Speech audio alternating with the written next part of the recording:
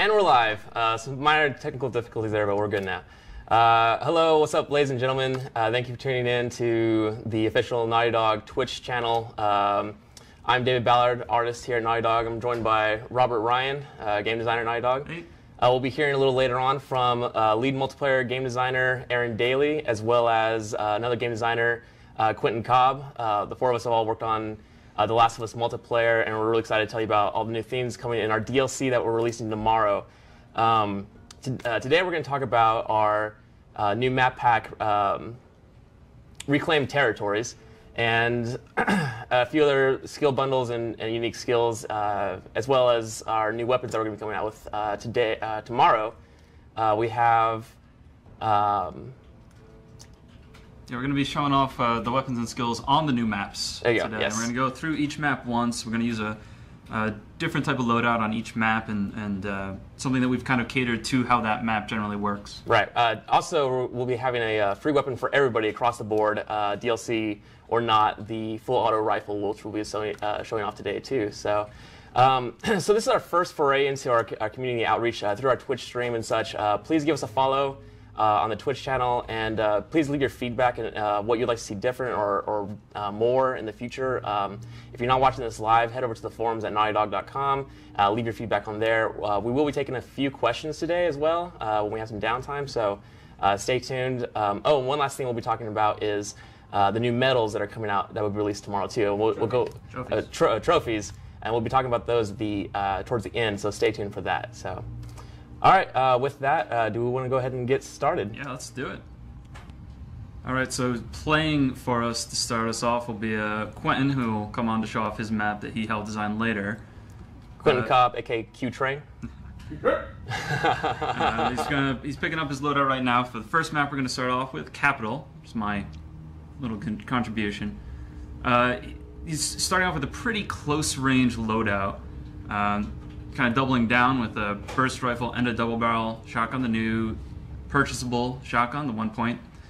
And he's picked a few new skills to kind of go with that.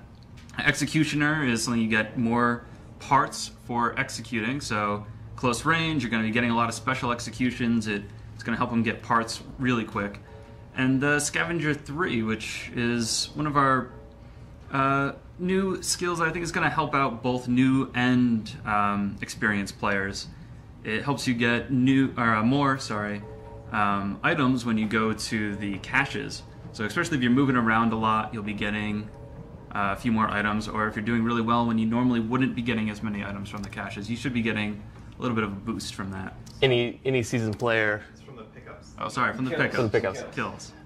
Any seasoned player knows that getting those extra items and stuff is really important for purchasables and crafting, of course. Well, no. Yeah. You get more ammo. Yeah. Right.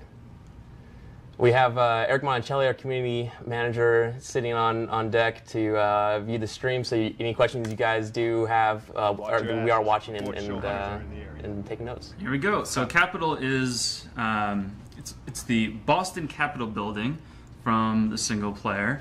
It's very important location in the single player. Yeah, it's one of the places we really wanted to kind of. It was one of these very iconic scenes, and we kind of really wanted to see how we could get that into the multiplayer. Right. So now the multiplayer version of this is a little bit later down the line. I love this room.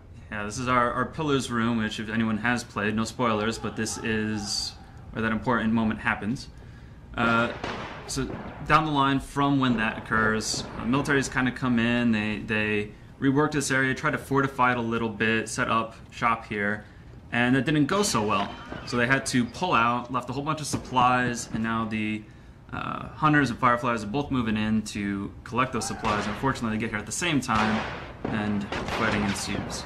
This room looks like a really fun gameplay is going to occur a lot of like long distance shooting. The pillars are going to have a lot of cool cover and stuff. This room is a little different than most other rooms we have in our multiplayer.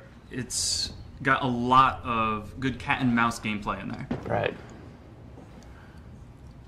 All right, and then the general idea of how we kind of shaped this map is there's a nice large open area in the center, and the Capitol building wraps around it, giving you different rooms and different types of engagements in each room that you can go around, and it creates these nice fronts, thankfully, where battles can keep going for a while, and teams can set up and funnel back in to back up their teammates.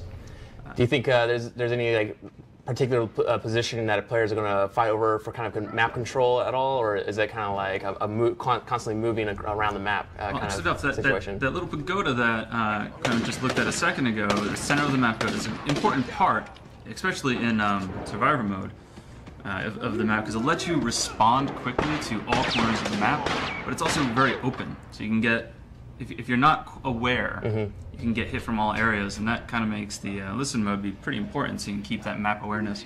Now, is there a centralized location in this map, or is it? That was the centralized. Okay, so that pagoda is basically the center of the map. The rest of the map just wraps around that outside area. Ooh, there's a lot of guys out there. See if you can pull off that bomb kill there.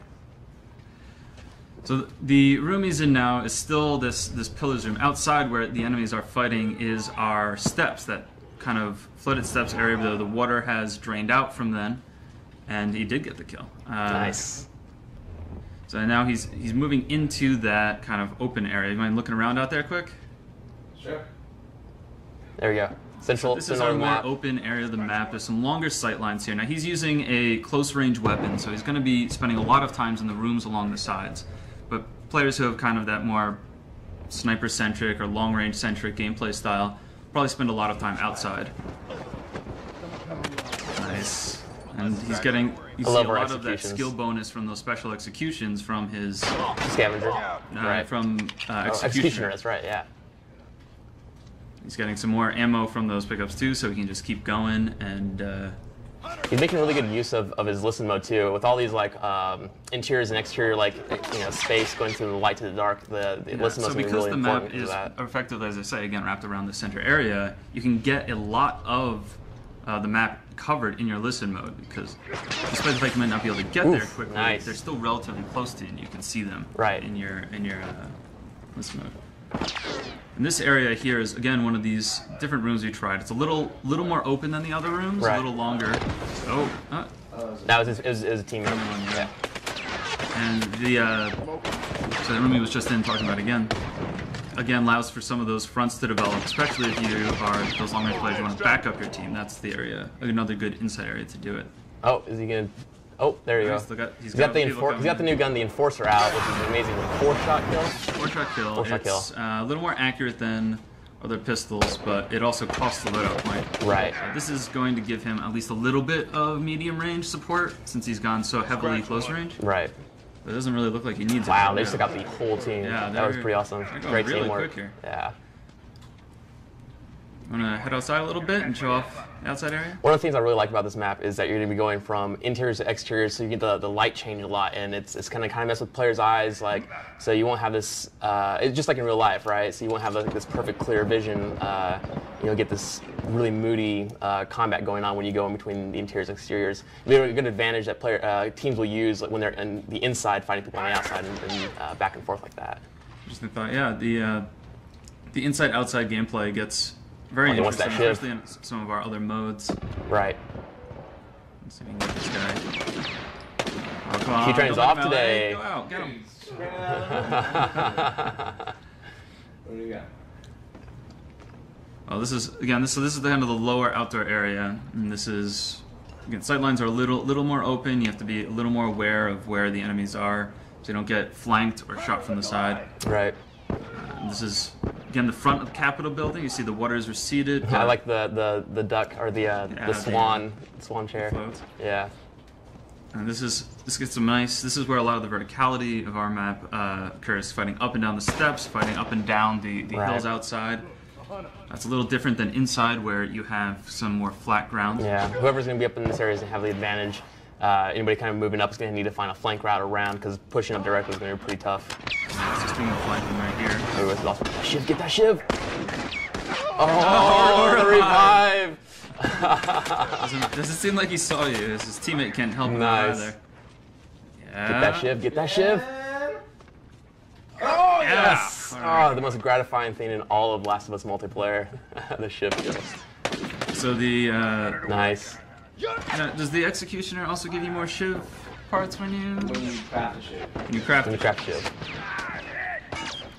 So we're getting a nice little outdoor front going here. Eric, do we have any questions about this map? Yeah, we keep hearing over and over again to ask each of you what your favorite map is. Oh boy. Of the I'm new kinda maps. biased, so Okay. I worked on this map. So, what about you? What's your favorite?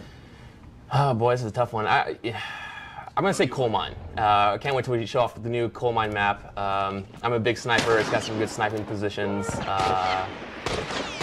A lot of the maps have different gameplay than what we tried to do before. What we tried to do just in this map pack was spread that out. So if you like a certain type of gameplay, there should be a map for you.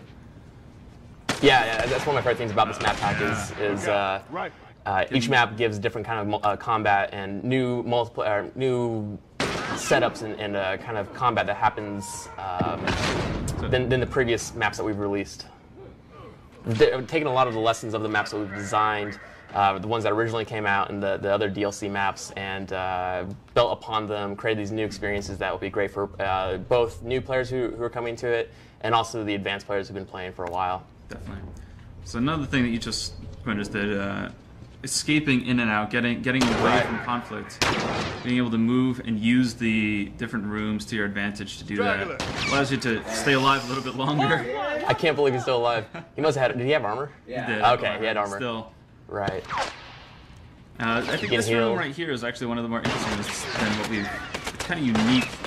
Ooh, I got him steady too. We have this long overview upper area that's open but gives you a nice little height advantage. Right. And there's a kind of a sniper room up top that lets you get a good view over the room.